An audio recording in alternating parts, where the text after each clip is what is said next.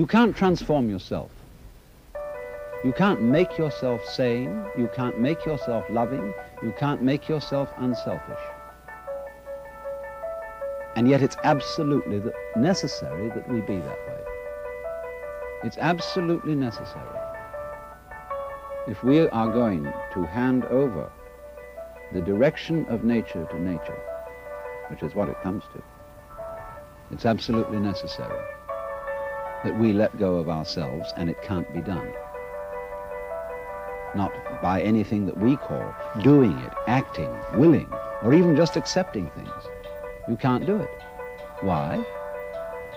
Because you don't really exist as that kind of a separate ego or personality. It's just an idea based on a phony feeling. So when it comes down to it,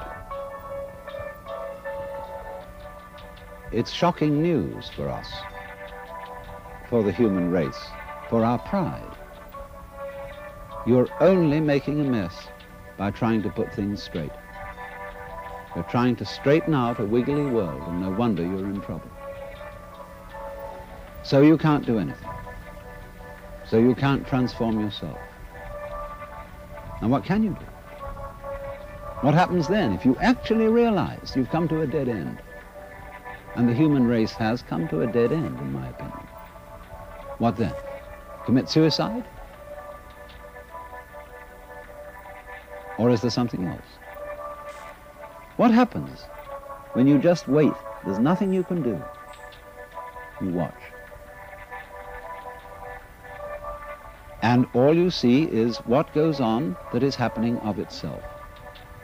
You are breathing, the wind is blowing, the trees are waving, your blood is circulating, your nerves are tingling. It's all going on of itself. But you know, that's you. That's the real you. The you that goes on of itself. It's not the symbol. It's not the person. It's you that's happening, as when you breathe. Yes, you can get the feeling that I am breathing by shoving your breath, but your breath goes on day in and day out without your doing anything about it or even thinking of it. The same way your brain is functioning without your forcing it. So when you come to a dead end, and we are individually and socially now in 1971 at a dead end, this is the moment of which it is said man's extremity is God's opportunity. Because we have to stop. And when we stop, we find a world that is happening rather than being done, being shoved.